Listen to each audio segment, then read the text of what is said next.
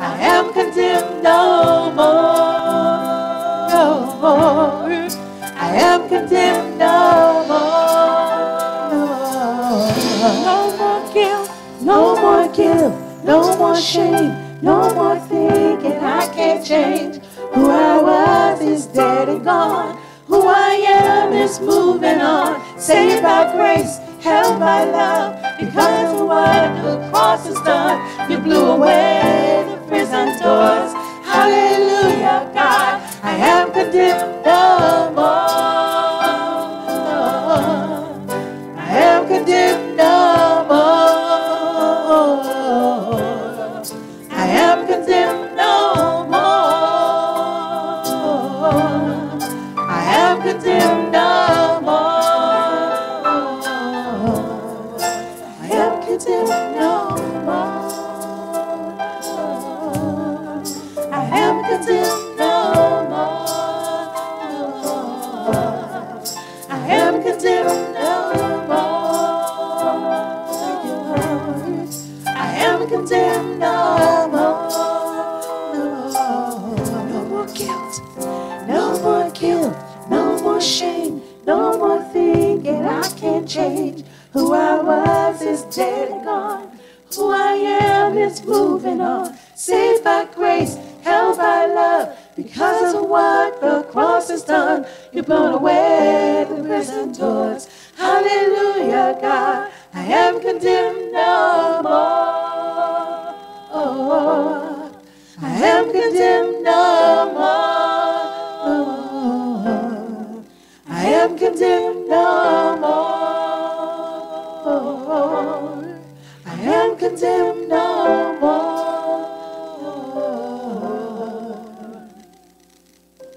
Hallelujah. Hallelujah.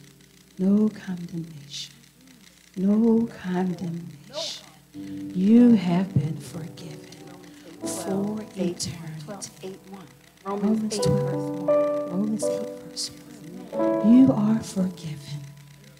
You are a free people. No condemnation. You are free because you are loved and you are forgiven. Hallelujah. Oh, we thank you, Jesus. Oh, we thank you, God. By his stripes we are healed. By his nail-pierced hands we're free.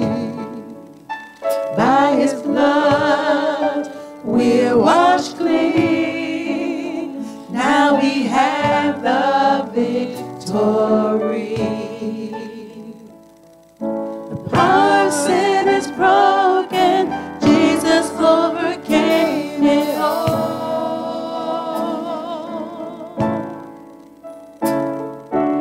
He has won the battle.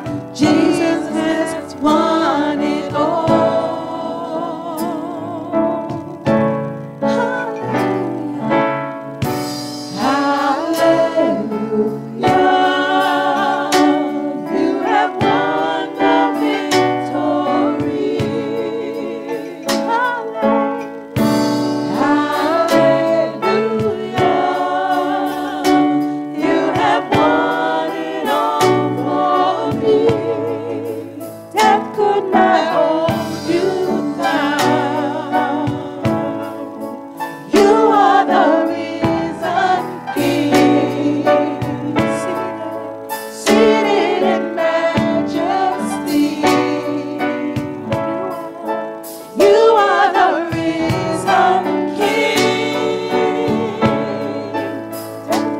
Stripes we are healed.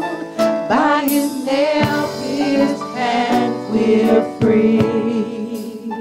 By his blood we're washed clean.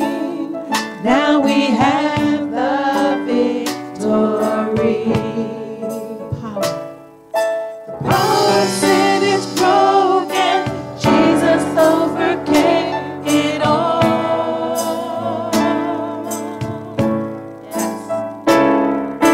He has won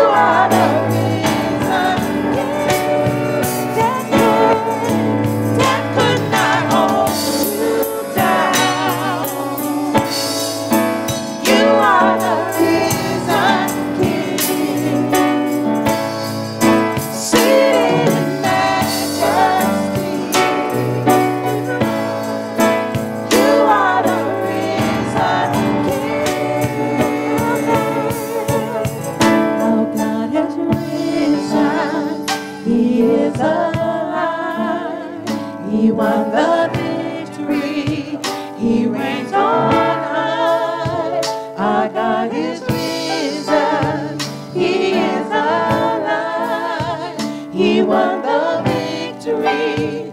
He reigns on high. Our God is risen. He is alive. He won the victory. He reigns on high. Our God is risen. He is alive. He's won the victory. He reigns on high. Hallelujah. You have won the victory. Hallelujah. Hallelujah. You have won it all for me. Hallelujah. Hallelujah. You have won the victory. Hallelujah. Hallelujah. You have won it all for me. That could not hold you down. You are the risen King, seated in majesty. You are the risen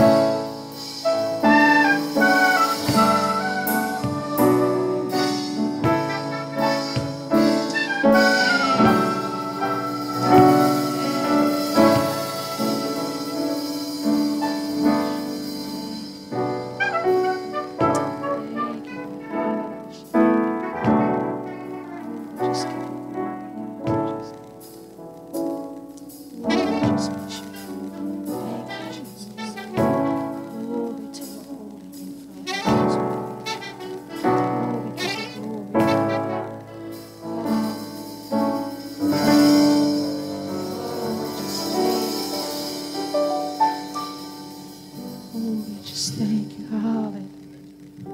Thank you, Jesus. Oh, hallelujah. Oh, as we enter the season of Thanksgiving. Oh, we're in the presence of the Lord.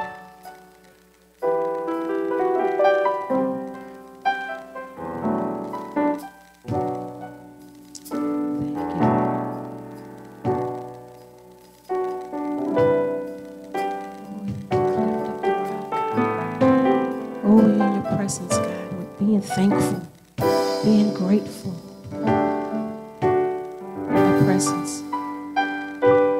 In your presence, that's where I am strong. In your presence,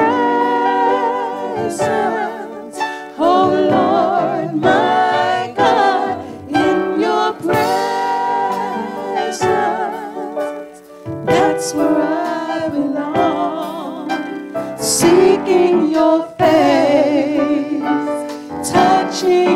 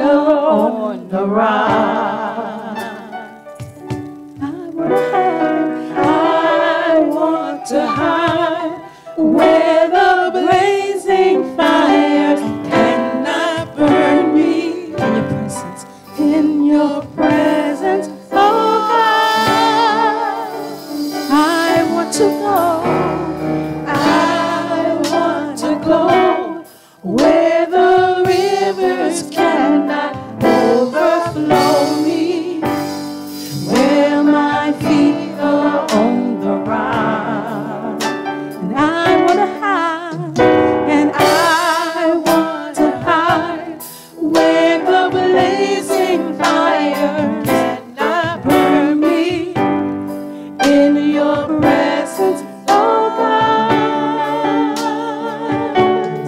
in your presence, that's where I am strong, in your presence, oh Lord my God, in your presence, that's where I belong, seeking your face, touching your grace, in the cleft of the rock, in your presence, oh God,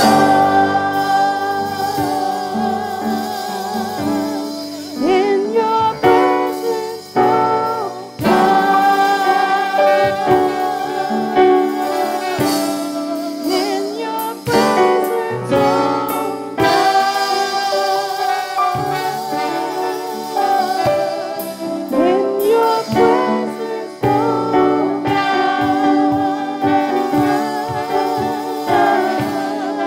in your presence, oh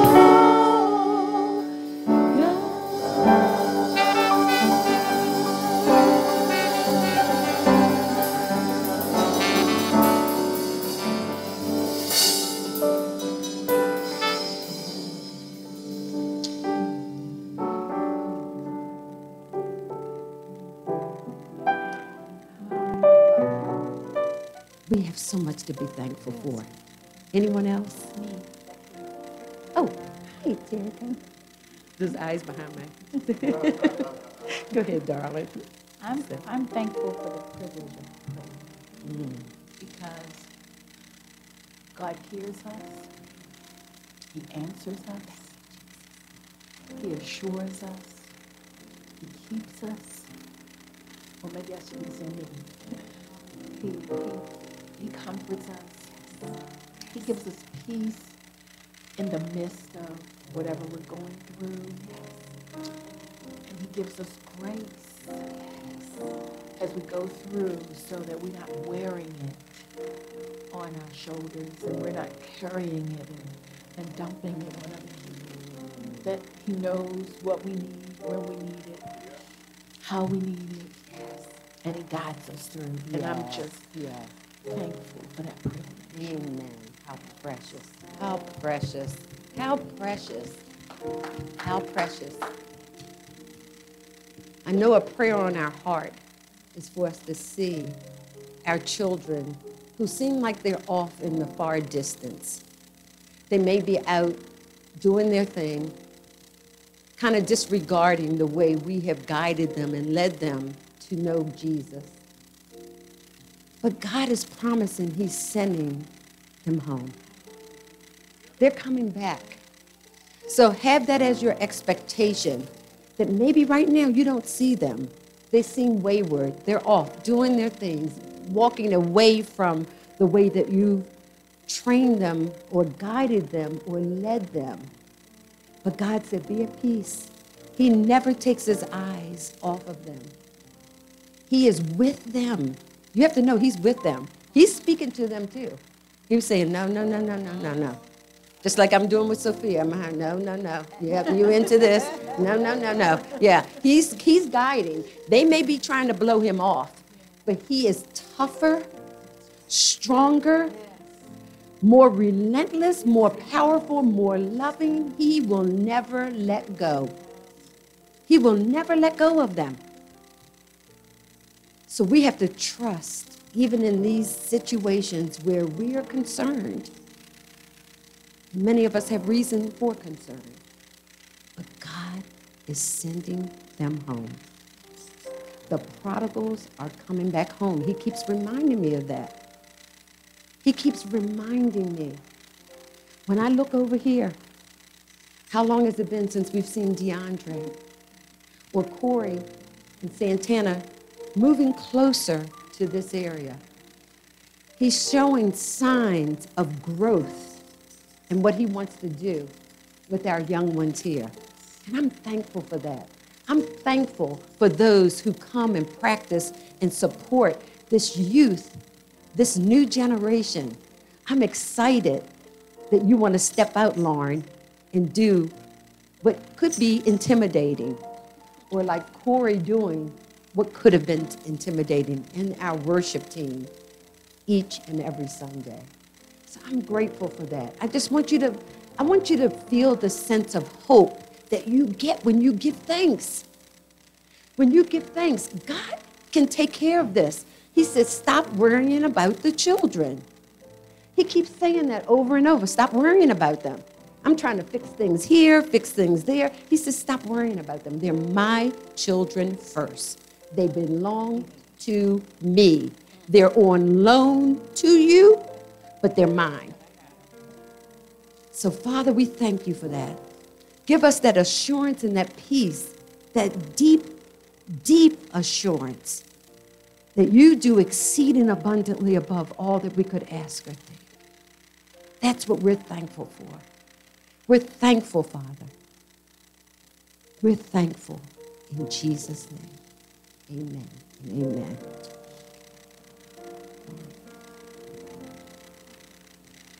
It's up to Pastor.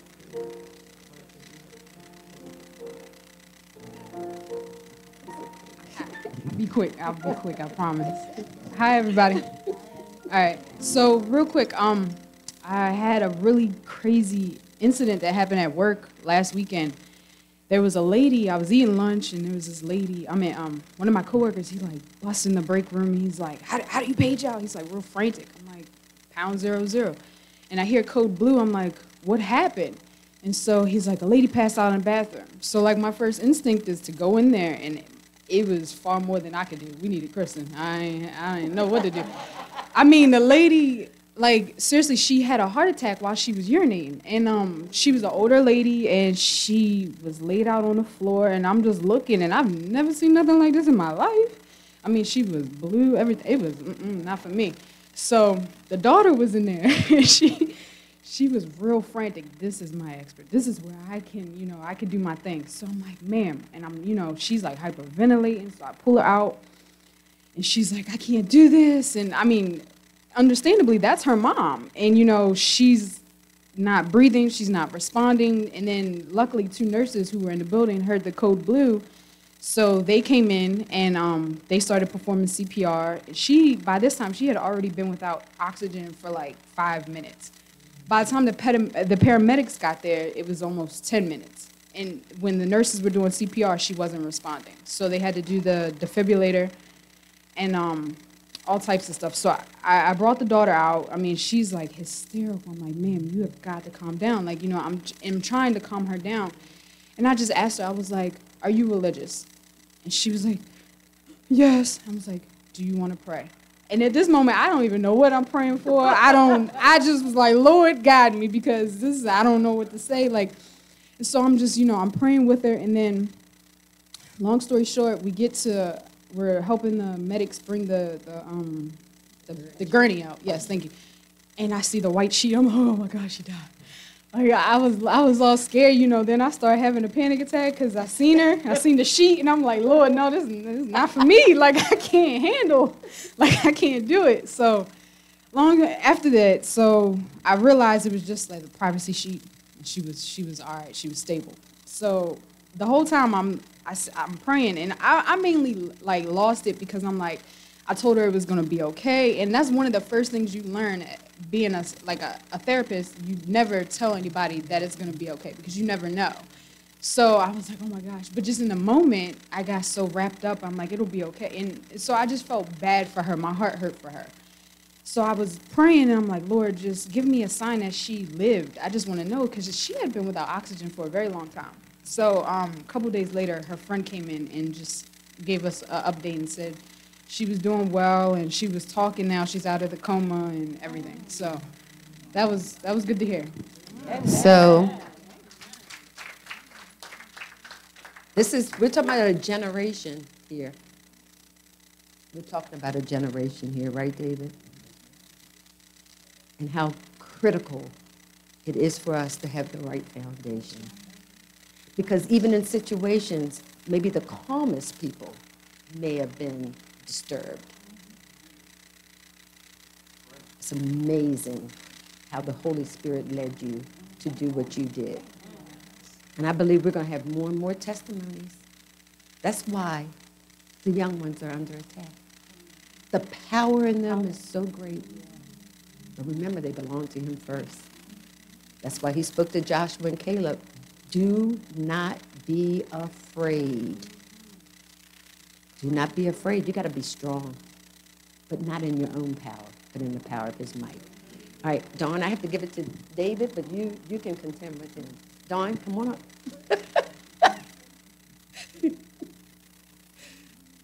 Hallelujah. Dawn in the flesh. But I just wanted to piggyback on what you said, because I remember a time at home. Of course, for some of you who don't know, I'm the one that moved to Atlanta. But I went out to work, and my neighbor was like, I'm going to help you. You're a single mother, blah, blah, blah. So I'm like, that's cool. I thought that, she was heaven sent. So my children started going to her house just for the weekend, because I work weekends only. Well, I noticed more and more problems with my children, especially the boy. So I just prayed about it and prayed about it. I knew I needed a job, but at the same time, my kids were more important. So I continued to pray. I stepped out on faith, and I walked away from a job because my son needed me more. So from being here, I just remember always being told, that number one, you had to pray. Number two, I have to believe, I have to have faith. And I'm like, well, I've been down here struggling. I'm struggling. If I need to walk away from this job, it's because you have something better. Walked away. Well, I applied for a couple jobs before I left. I wound up coming back home. So I worked from home again, walked away from a job, and was able to get these kids situated. Amen. But it was definitely a process for me, because I was scared, and I was roughing it for a little bit, but I was scared. And then I remembered that, he's carried me and these kids this far, being down there by myself with just them. So I know he knows the needs, and he's going to meet the needs, and he did. We're great. Hallelujah. Wow. I'm encouraged. I'm encouraged. We're going to receive the offering now. Thank you.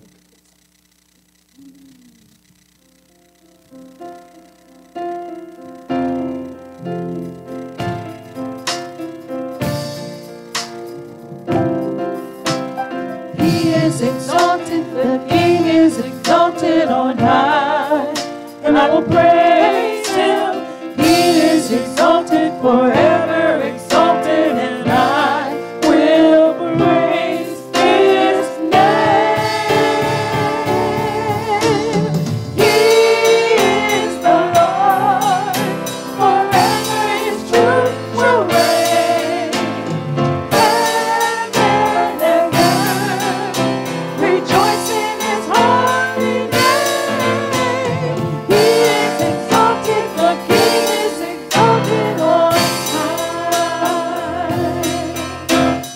He is exalted, the King is exalted on high, and I will praise him. He is exalted forever, exalted on high, and praise his name.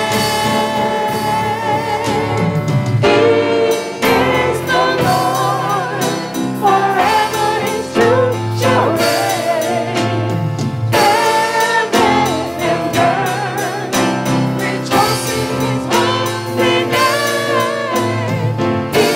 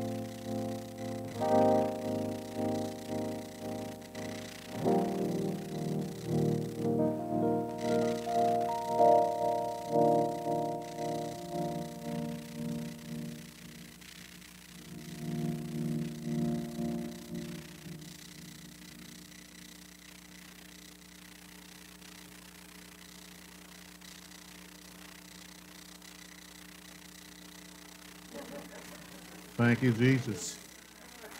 Y'all come on in. Hallelujah. Praise God. Come on, have a seat. Amen.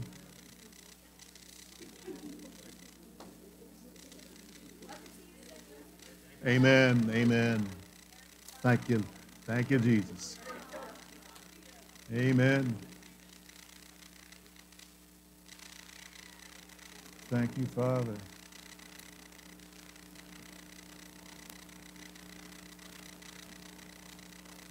Well, good morning. Amen. It got real quiet real quick. Amen. Thank you, Lord. Amen. Let the leaves blow in. Amen. Well, praise God. It's good to be here. Good to see you. Boy, what a wonderful high praise today. Thank you, guys. Really appreciate that, guys and gals. We really appreciate you really responding to what God was telling you to sing and play. Amen. and that we moved in that direction of spirit. Thank you so much. Really appreciate that. One thing we're going to be talking about today before we get started, I'm going to start around, and it's not, and I will go to wisdom and faith today, and we will move forward in that area, but I do want to go over here, and it's not necessarily in the PowerPoint, but it is in Matthew 5. It's in Matthew chapter 5, and it starts around verse 11. I want to talk a little bit about that, about being the salt and the light of the earth, because so many things were said today that really were foundational to living out our lives in a personal way and also in how we exhibit our faith to others. And I'd like to welcome those who are watching today. I know Cindy is watching, and Pam and Tammy and Steve, and of course Dawn is here, and there are a few other people that may be watching, so we welcome you here too. And we hope that what you've seen so far has been contributing to your heart. You know, God is doing, I think, a new thing today. God is not interested in personalities. He's not interested in us in following personalities. And we know that Paul had that issue with the Corinthians.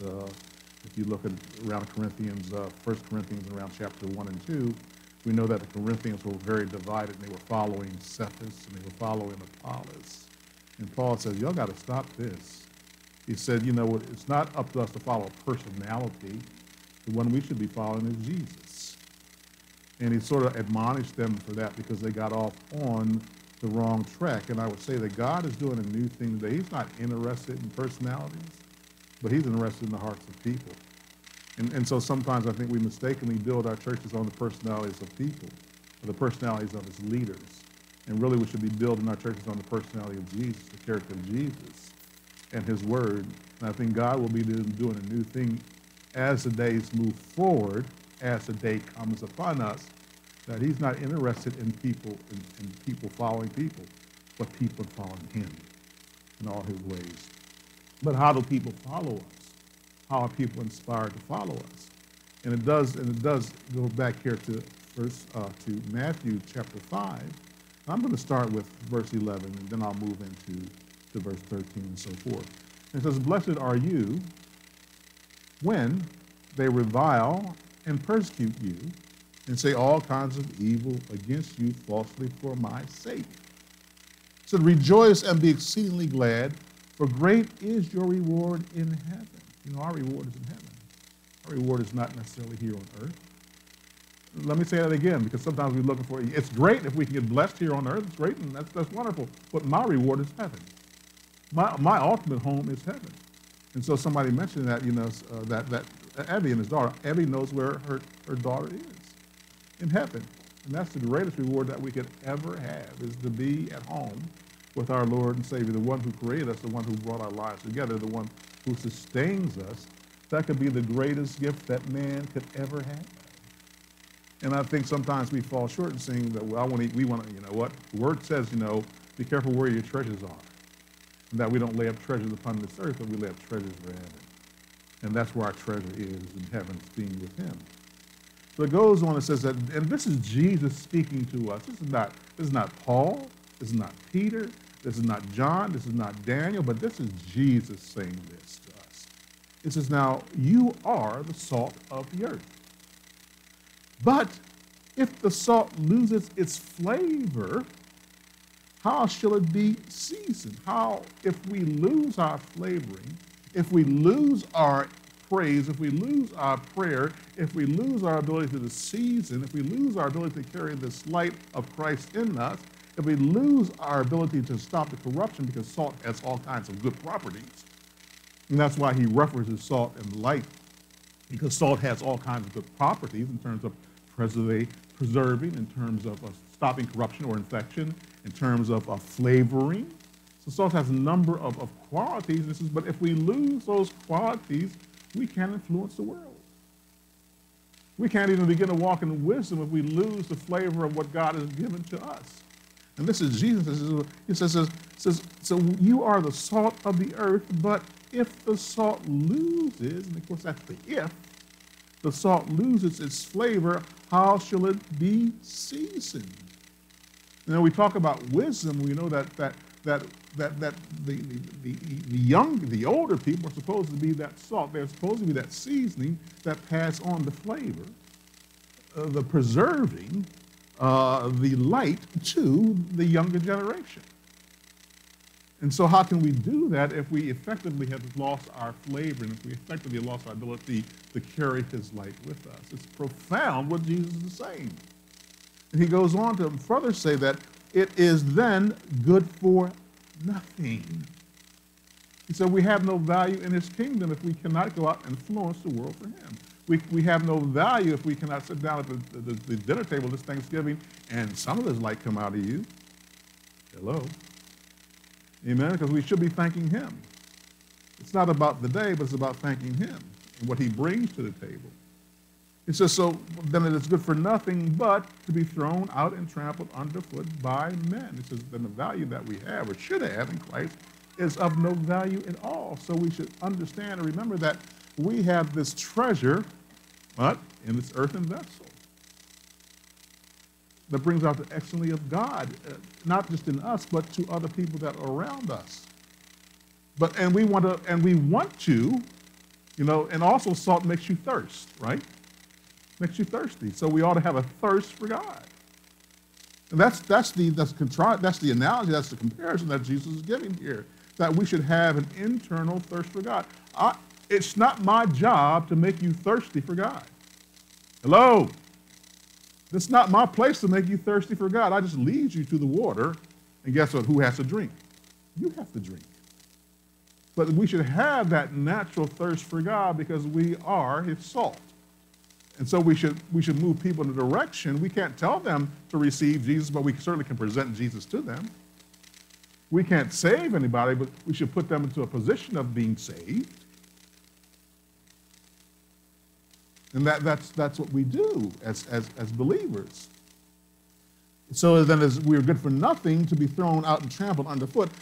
14, verse 14, you are the light of the world. That's huge. That's tremendous that he says, you are the light of this world. And we know what is in this world.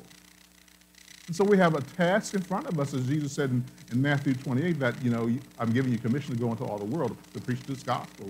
And when it's preached, I'll come again. It says, you are the light of the world. A city that is set on a hill cannot be hidden. It says, you cannot hide what Christ has given to you. And so if we cannot hide it, then we ought to begin to share it. Nor do they light a lamp and put it under a basket, but a lampstand, and it gives light to all who are in the house. And so Jesus has not given us this treasure. Jesus has not given us this valuable ability of grace. He has not given us this valuable ability of mercy and the love of all the fruits of the Spirit to be hidden under a basket. And to hold it to ourselves, to take the ball and go away. But to take this ball, this treasure that we have, and spread it wherever we happen to be. Because Jesus places this value in us. Jesus places this treasure in us for us to give to other people. And not just to consume it to ourselves. And Jesus is saying this, that he places something in you for you to share. For you to share with other people. It says, so you are the light of the world, a city that is set on a hill that cannot be hidden, nor do they light a lamp and put it under a basket, but on a lampstand. So he's going to put you up there so you can be noticed. Let me say that again. He puts you on a lampstand so you can be noticed. Stand up. So don't complain when you're in a bad situation because he put you there to be his light. That's why you're there. Sometimes we ask, well, why me? Why don't we ask, why not me? That's a thought. Sometimes we go, oh, why, Lord, why me?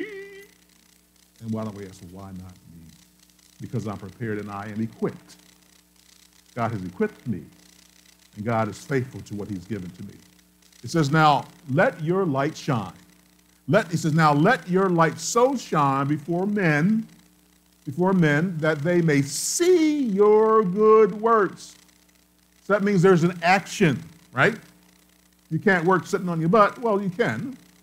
But but you know, here we understand what he's talking about, that we are made, we are his masterpiece to do good works.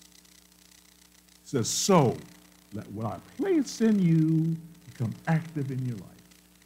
Let the mercy and grace and love and all the fruits of the Spirit that I place in you become active in your life, so that other men may see my glory, so that other men may see my salvation, so that other men may see my hope in you, that they may see your good works and glorify your Father in heaven. And so that's what it's all about. That's what it's all about. You know what? It's not, you know what? I thank God that I'm alive and I'm in this world. But there's something more than just living. There's something that we all are to do for Him. If we believe, and we believe in the value of what He's placed in us. God has placed a tremendous value in us. God has placed a tremendous investment in us. And He wants to see a return on His investment, right? He wants to, just like our children. I want to see a return on my investment. My mom wants to see the return on investment in me. All the heartache I gave her. Amen. So our Father wants to see a similar investment. And He invested the life of His Son, Jesus. He invested the life of His Son, Jesus, to redeem us from our wretched condition. And study that word wretched and look that up and see what it means. It means we were utterly wretched in every way. In every way. We were mean, evil, spiteful, and you put anything under wretched. In a wretched condition, He sent His Son to save us. And so the investment that He placed in His Son to redeem us is more valuable than gold. We cannot express how much His redemption has done for us. And because of His great redemption, I want to talk about my Father. I want to talk about Jesus, because He's placed such a great hope in my life that I might be part of the hope of His glory to people. We are part of the hope of the world. And that's not being arrogant. That's what Jesus says, that you are the light of the world. Everywhere you go, you carry the message of hope with you. Every day you get up. You may not feel like it. You may not see it. But you carry that message in you. And we have to be willing to open ourselves up in spite of sometimes how we feel. Because sometimes we get up, we don't feel like speaking or saying hello or saying anything to anybody. That's the very moment we ought to be kind to people. That's the very moment that we ought to speak His praises to people. And so I just wanted to share this with you, because if we don't believe we are the salt and light of the earth, you know, everything that Jesus said has come to pass. Let me say that again. Everything that Jesus said in Scripture has come to pass. There's nothing that Jesus hasn't said that won't come to pass. So if Jesus says this about us, then this is true. And this is how we should be walking in. He wants us to be valuable for the kingdom of God.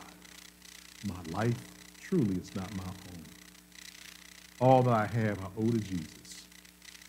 And I need to humble myself in His sight, that He might lift us up, that He might lift me up.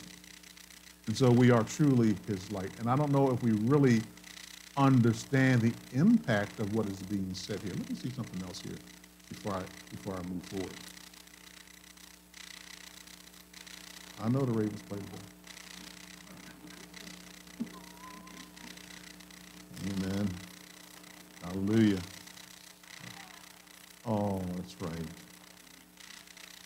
Amen. It says here, let's turn over here to Colossians chapter 4. Let's start at verse 1. And for all of you, I don't know if you can see it on the screen for all of you that are home, but if you don't, open your Bible to that. Colossians chapter 4, verse 1. And we talked a little bit about this earlier. Whatever we're going through, it says now what you have, it says now to continue earnestly in prayer. Continue earnestly in prayer, being vigilant, being disciplined, having a focus in it with what? With thanksgiving. With thanksgiving. Continue earnestly in what you're doing with thanksgiving, meanwhile praying also for us that God would open us a door for the word to speak the mystery of Christ, for which I am also in chains. Of course, he was in prison at this time. That I may make it manifest as I ought to speak what is in him.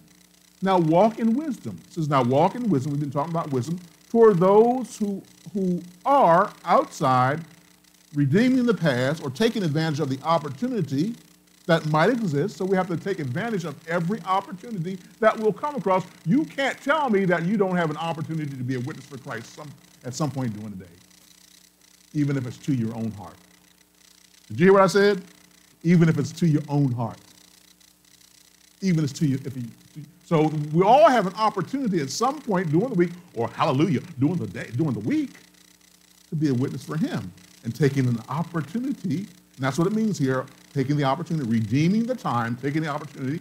Let your speech always be with grace, seasoned with salt. There it is again. What's that word? Salt. There it is again. That preserve that we just read about. That salt, that wisdom, that salt. That you may know how you ought to answer each other. That having this great season, having this great light, seasoned with salt, having this grace, that we take the opportunity to be his witness, to share his love, to share his grace, to share his hope.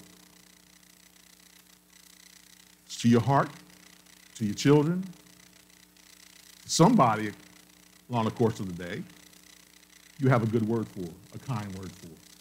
But people are missing kindness today. Just be kind to somebody. That's the character of God, isn't it? Just being kind to people. You know, just being kind to people. You don't have to raise the sign that you're a Christian. They'll know you by your love. Right? The word says they will know you by your love. So you don't have to carry, a lot of people like to carry, I'm a Christian. You don't have to carry, they will know you by your love.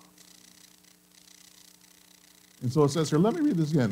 It says, continue earnestly in prayer. Jesus prayed a lot. He was earnest. He was vigilant. With thanksgiving, meanwhile, praying also for us that God will open to us a door for the word to speak, the mystery of Christ, which I am also in chains, that I may make it manifest as I ought to speak. Though great fear tried to come upon you, Lauren, it was an opportunity for you to speak a kind word, to speak some encouragement, to speak some hope, because you never know when it might come around again. So we take advantage of those opportunities, as it says here, to redeem that time, to show that grace. And I want to share that with you to show you the wonderful things that God has placed at our feet every day if we just open our eyes and if we simply open our spiritual eyes and our spiritual ears. God presents us with opportunities every day to say something for him, even if it's to your own heart. Even if it's to your own heart. So don't shrug off those things. Well, God can't use me. Well, that's a negative witness. That's a negative witness. God can use you. You're the salt and light. He put it in you, and it can come out of you if you let it come out. Be that salt shaker this Thanksgiving. Be that salt shaker for as long as you're upon this earth. I want to share that with you just to give you some encouragement, to show you that, you know what, we are to be useful for the kingdom of God. It's a choice. It really is a choice. It's a choice. Okay, let's go over here now back to the PowerPoint over here to 1 Corinthians 1:24, back to wisdom and faith. And this is a part of the wisdom of God. And we may talk about that if we get to that today, about the scribes and Pharisees who rejected the wisdom of God. But not only did they reject the wisdom of God, they caused other people to be in a place where they could not experience the love of God, the mercy of God, the forgiveness of God. But we may talk about that today if we get to it. But just briefly here, 1 Corinthians 1:24 in the Living Translation here, it says here, but to those called by God to salvation, both Jews and Gentiles, Christ is the power of God and the wisdom of God. We know that because we've talked about that here already. So wisdom is found in the relationship with Christ, since we are partakers of the divine nature.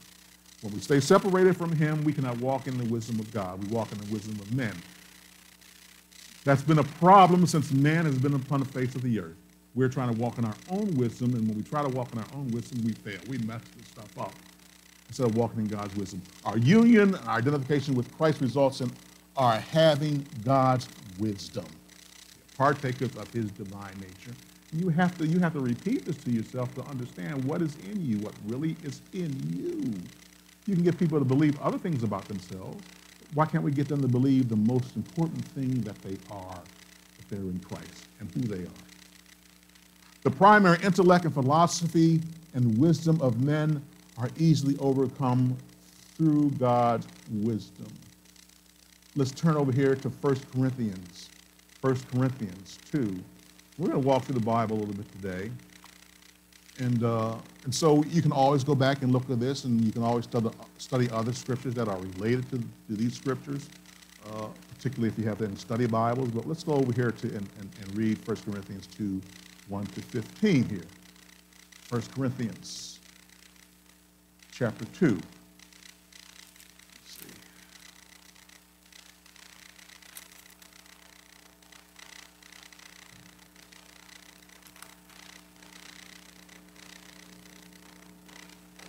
Here we go. And this is Paul speaking. And I, brethren, when I came to you, did not come with excellence of speech or of wisdom, and he's talking about the wisdom of men, declaring to you the testimony of God. Because in reality, Paul knew that there's a separate wisdom of natural things, and then there's the divine wisdom of God. And he's talking about the natural wisdom, not the divine wisdom. So he didn't come to them with flowery words of men's wisdom, declaring to you the testimony of God. For I determined not to know anything among you except Jesus Christ and him crucified. See, this wisdom pointed out what God did, not what he did. When we lean on our own wisdom, we begin to talk about ourselves and not what really God has done for us, and not whether what God wants to do for everyone else. And so that's kind of what he's saying. For I determined not to know anything among you, particularly not to talk about man's wisdom to you with flowery words, but except Christ and him crucified. I was with you, he says, in weakness, in fear. He says, now these were my problems. You know, when I stood before you, I was fearful. He said, I was fearful, I was weak in fear and in much trembling, and my speech and my preaching were not with pervasive words of human wisdom. So he's like you and I. I mean, we can get nervous when we talk to people. We can have fears. But he had to put that to the side and turn to God's wisdom to pursue what God had called him to do, what Christ had called him to do.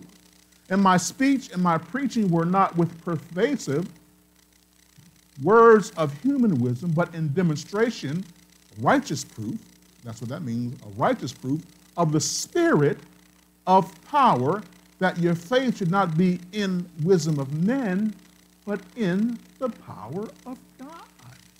Now, wisdom is not in men, but God. Now, however, we speak wisdom among those who are mature, yet not the wisdom of this age, or of men, nor the rulers of this age, who are coming to nothing. So that wisdom will take you nowhere, of men, it'll take you nowhere. But we speak the wisdom, the divine wisdom of God. This is Paul. We speak the wisdom. When we come and speak before you, notwithstanding my own weakness, I'm made strong in his strength.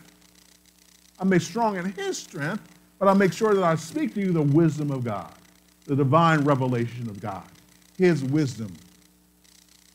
But we speak the wisdom of God in a mystery, the hidden wisdom, which God ordained before the ages for our glory, for us, which none of the rulers of this age knew. How could they know it? Because they didn't have God's wisdom. Because they didn't have God's wisdom. Which none of the rulers of this age knew, for had they known, they would not have crucified the Lord of glory. But as written, eye has not seen, the ear has heard, nor have entered into the heart of men the things which God has prepared for those who love him. But God has revealed to us through what? Through his Spirit. And we get wisdom through his Spirit. So if we're not connected to His Spirit, if we don't have a relationship with God, we cannot walk in the divine wisdom of God, and we cannot know the things of God. We can't. And this is what Paul is saying. Even so, no one knows the things of God except the Spirit of God. Now we have received not the spirit of the world. Now we have not stopped on purpose. We have not received the spirit of the world. That means you shouldn't be going out here acting the fool like the world. That's basically what he's saying. We shouldn't be cutting up like the world. Right? Our life is not in the world, but our life is in Christ. Our life is in Christ. So, but the Spirit is from God that we might know the things that have been freely given to us by God. Because if you don't know, the world doesn't know, the carnal man doesn't know the value of this treasure that God gave to us. They cannot know because they can only be spiritually discerned. And we can only walk in them by the power of the Spirit. So the carnal man, the worldly man, cannot know the things that we're talking about. They'll look at you like you're crazy, huh? Because they don't understand the spiritual things of God. That doesn't make them any less valuable or any less important. Because the world will try to make you think those things are not valuable or important. That's why we have to know Christ and what He's given to us in every way, and the treasure that's in us. And root ourselves and thirst for more of His word so we can understand and stand the trouble, because the trouble's coming. It's coming. And so we are to be equipped to stand in difficult times. And we talked about that in Bible study, that we have to build our house.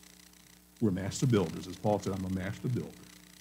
But we have to be careful what foundation, what we put on the foundation of Christ. Because we could be putting all kinds of trash on the foundation. Ultimately, it will fall apart. And so going on, he says, now we have received, verse 12, now we have received not the spirit of the world, but the Spirit who is from God.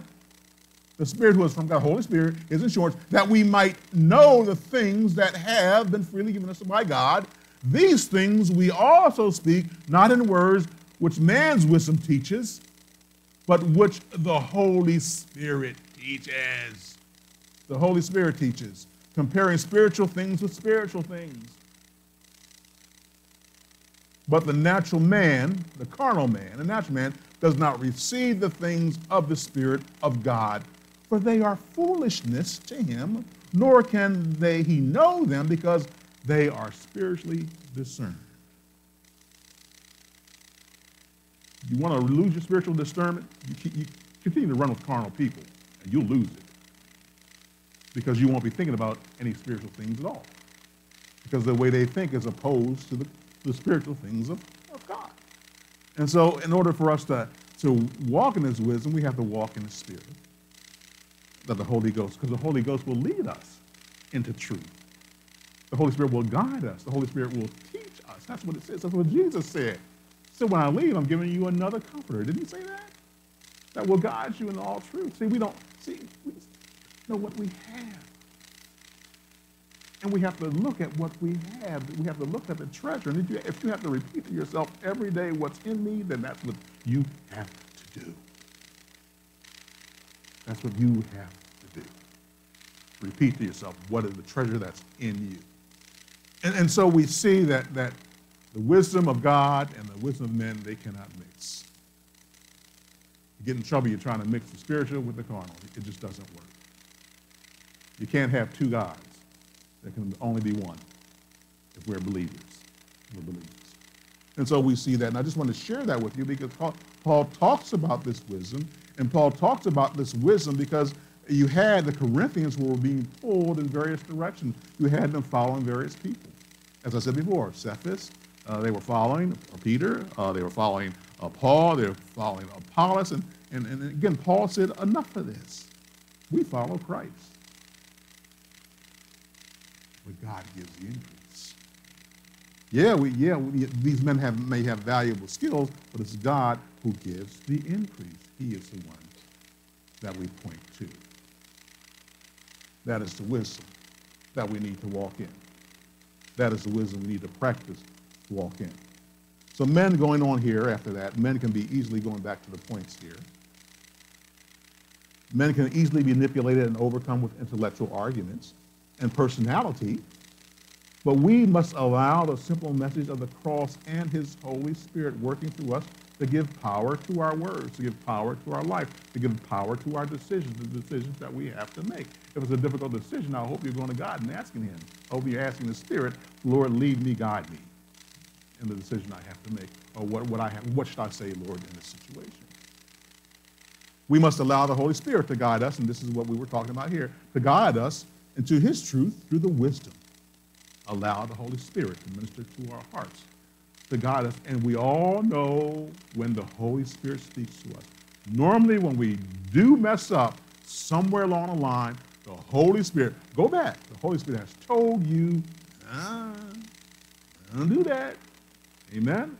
I know in my case, if I think about it, yeah, I did get that warning, but I ignored it. Yep, I knew.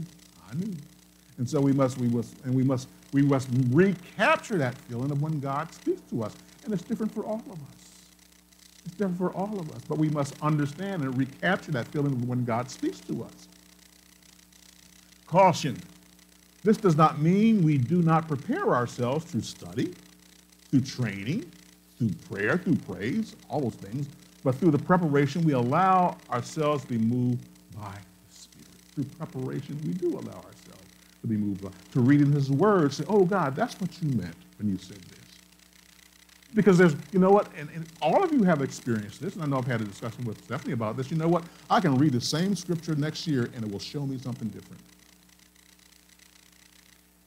Right? That's growth. That's growth. That's God showing you various things, and they're various signs of God and what he shows about himself and about his word. Apart from the divine revelation, man can never through his own wisdom, he can never through his own wisdom come to the knowledge of God. Salvation requires belief in Christ, not of worldly understandings of science or philosophy. Philosophy will never get you saved. Looking for signs will never get you saved.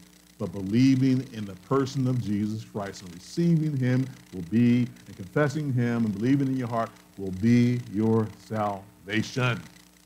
That is the only way. And that is the only way to the Father, through accepting Jesus and his life in you. We get to the Father and have a relationship, a reconciled relationship with the Father. There's no other way. Do not let some talking head on television tell you there are many ways to heaven. There's not. There's only one way. It's through Jesus Christ. But men will give you persuasive arguments. So that's what I'm talking about. They will give you persuasive arguments that get you to believe in another way. And Jesus says there's only one way to heaven. There's only one way to him. And that's who we follow. But we have to believe that. We have to believe that. Apart from the divine, let me read it again. Men can never through his own wisdom come to this knowledge. Let's go over here to Luke. I better stop here because if I don't, I will have you here for another hour. Amen. No, I would really know this point. And just, if you want, no, seriously, because I really want to delve into this because this is about the scribes and the Pharisees, the lawyers. The scribes were actually lawyers. They were men of the law. And Jesus had some very, I would say, harsh words for the scribes and the Pharisees and what they did to men and how they prevented men from coming into the wonderful salvation and what they put on men and women.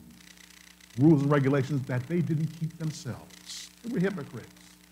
So Jesus has some very specific words. And so it pertains to us because our lives, sometimes we think we're morally better than the scribes and Pharisees, but sometimes if we're not walking in the wisdom of God, we're just like them. We can become just like them. So I do want to take my time and really dissect that and go into some detail about that so we can avoid that and recognize when somebody is using the phylacteries, Jesus calls the phylacteries of men, to deceive us. And I think that's a good place for us to start next Sunday, and we'll look at that about the lawyers. Jesus didn't have a good thing for lawyers at that point. So, amen. And so we'll stop there and Praise God. So somebody come and get my pretty wife and drag her away from the little children. Amen. Thank you, Jesus. Amen. A lot of them back there, aren't they? We are growing. Generations back there. Hallelujah.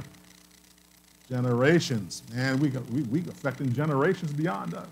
Amen. Thank you, Jesus. They are getting the word. Thank you, Jesus. Usually I would go on at 1 o'clock, but I won't do that today. Oh, you're welcome, darling. Amen. I thought it was too. Gracious.